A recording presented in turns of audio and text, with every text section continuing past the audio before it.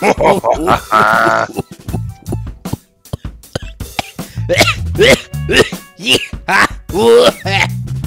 Oh boy. I like that. Ladies and gentlemen, boys and girls, welcome back to the Love Lounge on Smooth Fire FM. It's your man, Johnny Jive, baby. What's good, people? Hell yeah. And hey, join in my man, Johnny Jive. You know who it is.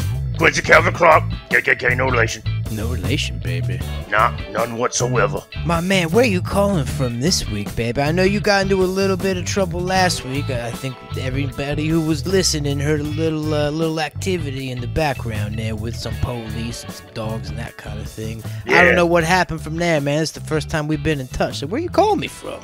Yeah, man, you know, the long arm of the law had caught up to me, and they was tickling my uvula through my asshole. That's how close they got. So, you know, I'm currently locked up at a black site. A black site? You mean like a CIA black site? No, man, it's some like small crack-ass town. Bunch of niggas in here with me, you know. Oh, all right. Well, fair enough. I mean, there's something a bit sad about that, but we'll move on. Yep. So, my man, usually, you know, with all the traditions of this show, we typically go right into the first segment, which is the Kwency, Kalvin, Klark Love Spark. But I figured this week, if you don't mind, my main man, if you don't mind, we go a little different and we kind of swing my way a little bit, because I got an email just this morning to add to the Johnny Jive sexual archive. Damn, what you got, Mr. Johnny on the spot? Let's go, baby. The letter I got this week from a lovely lady named Maria is titled, "He Roared Like a Lion." Oh, baby. Damn, like what sort of lion, though? Like, was it Mufasa from Lion King? Or was it the cowardly lion from The Wizard of Oz? Like, courage. Huh, what a pussy. I was like, can we fuck? Oh, you a smooth criminal. I gotta be honest, growing up watching that movie, I never thought I'd hear a man describe him in that manner. Oh, well, me neither, man. But hey, you know, sometimes I beat a tin man because my dick be hard as metal. Just need some lube. That's the oil. Oh, baby, follow the yellow brick road to that ass. Oh. So Maria says, I briefly casually dated this guy, and during the one time we had sex, he started roaring like a lion. Hell yeah, this my jungle, bitch. It was very weird. He was so loud. I was shocked.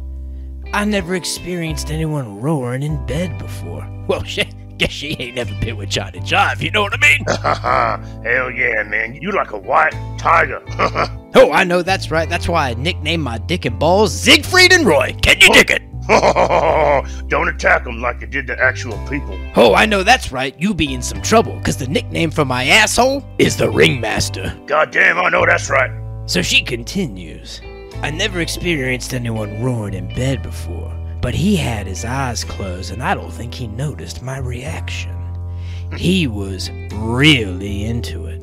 Yeah. We were in his dorm, and his roommate also walked in on us at one point. Hey, I imagine that was like watching a National Geographic documentary. Get you dig? Hell yeah, man. David Attenborough. Man, I'm trying to be David Atten some pussy. She concludes, the whole encounter was like something out of a sitcom. Hell yeah, man, like the Big Banging Theory. Oh, buzzinger. And just like a traditional sitcom format, we're gonna take a quick break. Yep. Hola, do you like tacos? Or burritos? Or maybe you like a chimichanga? Do you also happen to worship Satan? Bring the whole family down to Taco Hell. That's right, Taco Hell, the only fast food Mexican joint run exclusively by devil worshippers.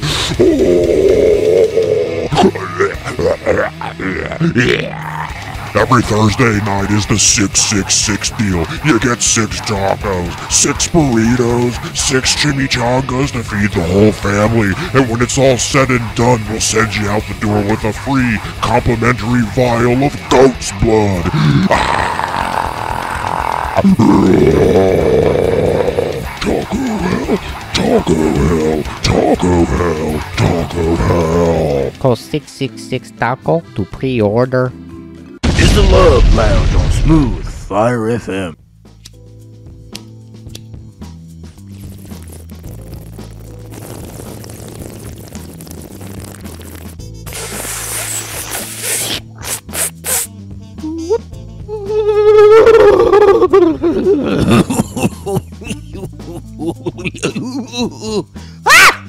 Nigga, if you don't stop tickling my asshole without my permission, I will bitch slap the black off of your ass. Just 'cause you paint your fingernails don't make you a woman. Fuck off out of here.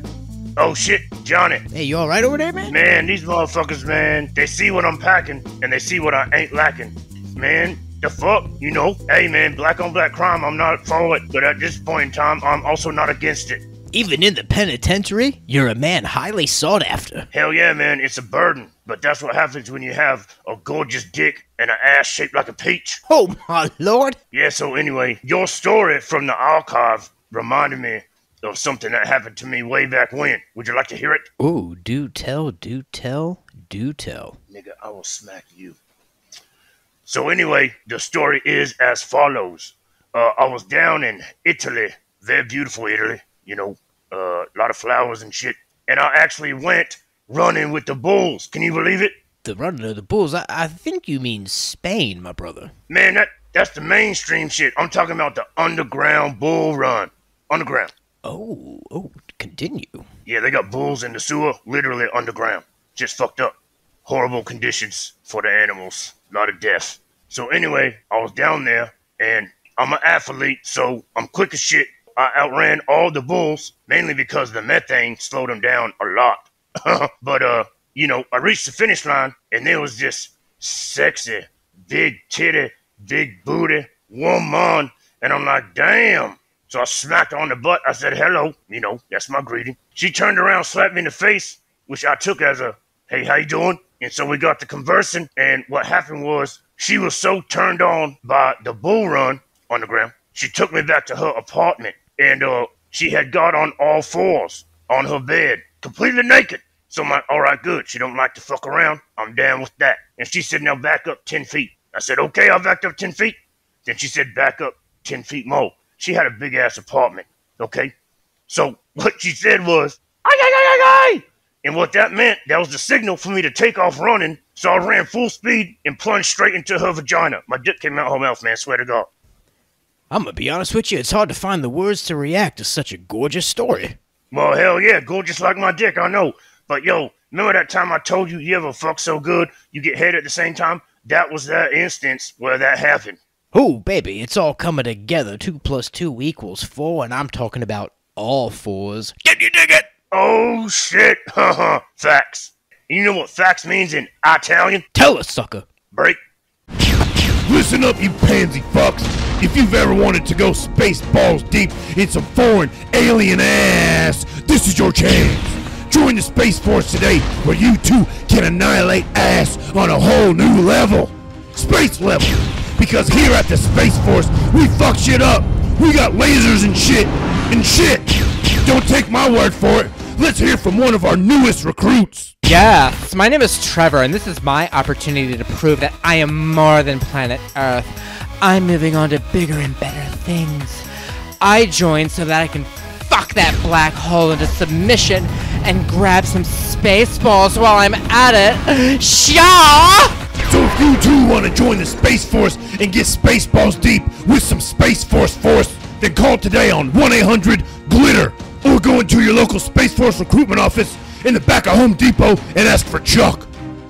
Yo, y'all like cheeseburgers? Well, we sell motherfucking cheeseburgers down at MacPeace Burger House. That's right, get your ass down here on a Tuesday night for the 2-for-1 burger deal. We got ketchup, mustard, pickles, lettuce, buns. We got all that motherfucking shit for you down at MacPeace Burger House. That's right, every Tuesday it's a 2-for-1 deal, all up on these motherfucking cheeseburgers. And when you come down to MacPeace Burger House, be sure to wear your vest, because our burgers are worth a bullet to the motherfucking chest. Please note, the employees at MacPeace Burger House are not responsible for your personal safety. Are you tired of having your pubic hair look all curly and rigid? Do you dream of styling your pubes into that perfect pubic perm? Well, dream no more. Now you can have beautifully styled pubes just like your favorite uncle with Ryan's Pubic Rescue Cream. Ryan's Pubic Rescue Cream will turn your pubes from zero to pubic hero. You'll be the talk of the town. Everyone, including the president, will be jealous of your pubes. That's Ryan's Pubic Rescue Cream, available from all pizza shops and orphanages. the Love Lounge on Smooth Fire FM.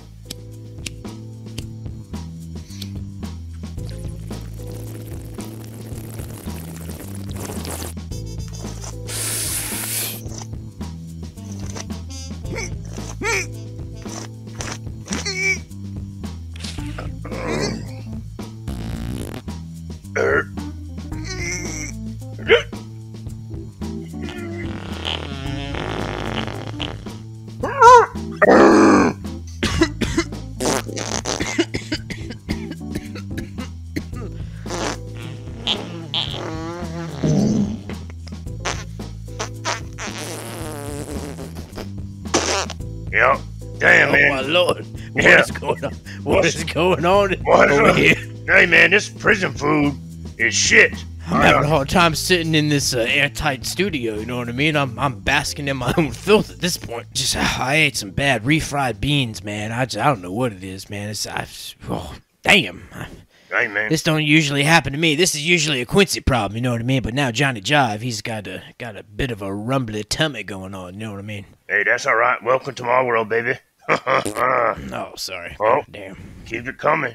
Keep it coming. Hey, man, I'm glad I'm now currently outdoors, on the road walking because, I had to break out of prison.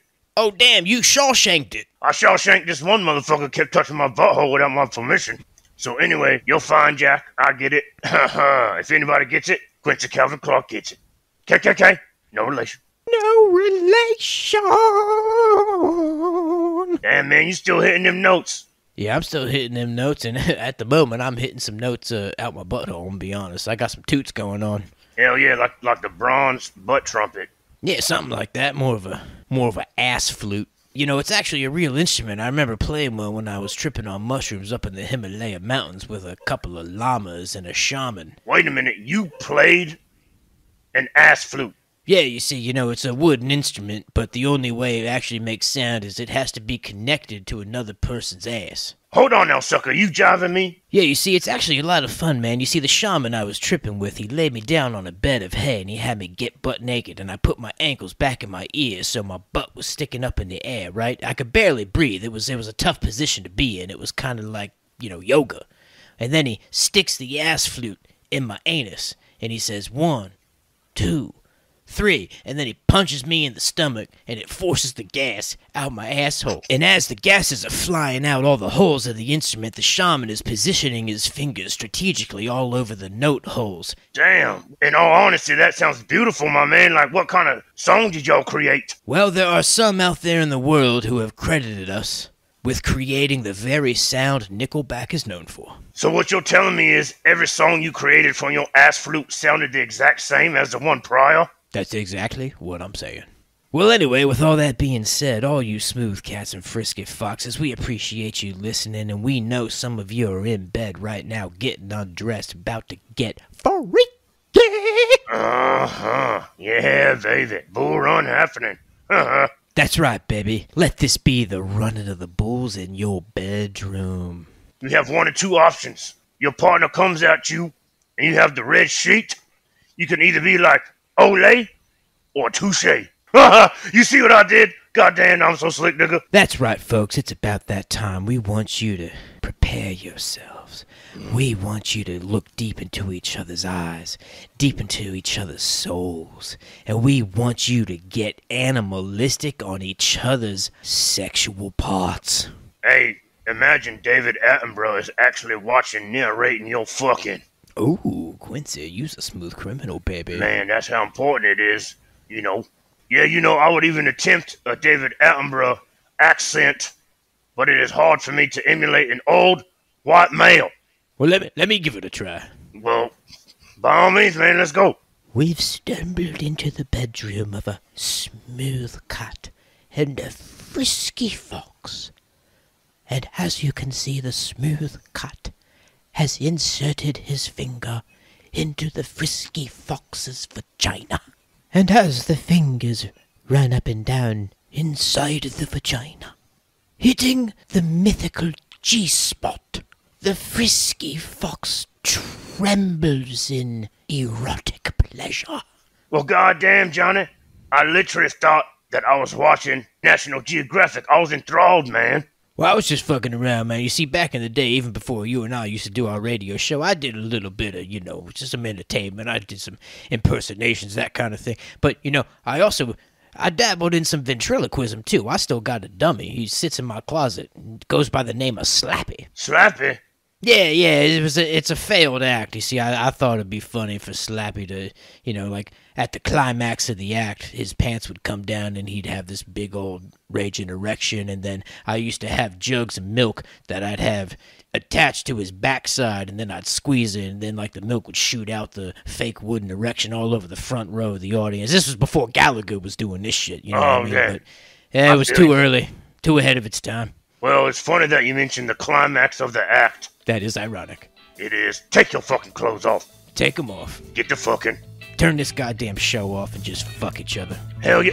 Nigga, you gonna steal hell? How the fuck did you break out too?